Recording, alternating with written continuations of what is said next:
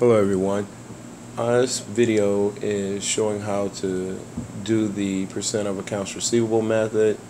I'm doing chapter 7, number 25.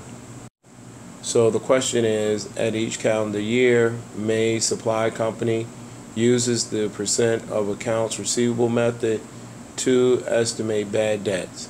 On December 31st, 2013, it has outstanding accounts receivable of $55,000, and it estimates that 2% will be uncollectible. So it wants you to prepare an adjusting entry to record bad debts expense for the year 2013 under the assumption that the allowance for bad debt account has a $415 credit balance before the adjustment. So what you would do in this problem, because it has a $415 credit carried over from the prior year, that $415 credit you would calculate into the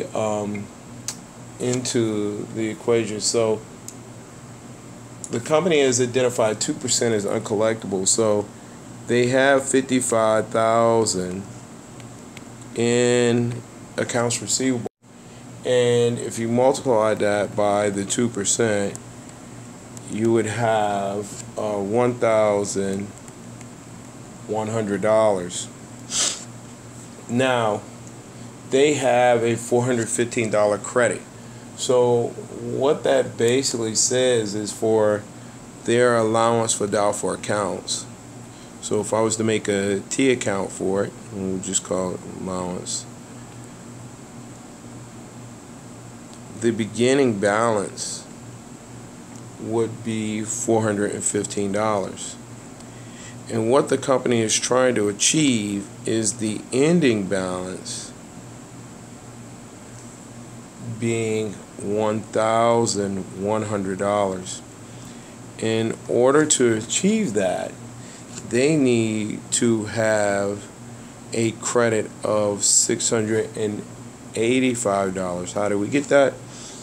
We take 1,100 minus the 415, and you'll get 685. So therefore, they're looking for a journal transaction that will reflect a 685 credit to allowance for doubtful accounts. So that would state that it would be a debit to bad debt expense of $685 and a credit to the allowance for doubtful accounts, and that would be your credit of $685. So that answers A.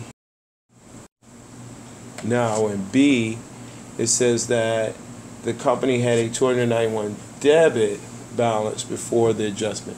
So now they are ending the year in a debit balance. Same situation as before, but now if we were to draw the T account for the allowance, it would have been a debit balance of $291.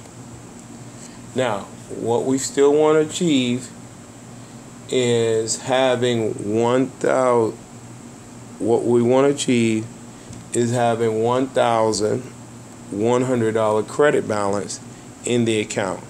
How will we do this? Well, now we'd have to add the $291 to find $1,391. That's the math to it.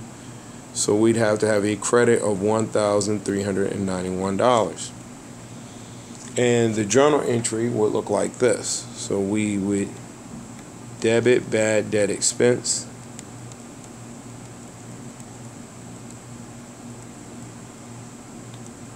$1,391, and we would credit allowance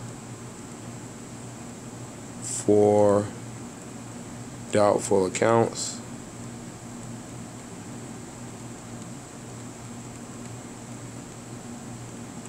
The $1,391.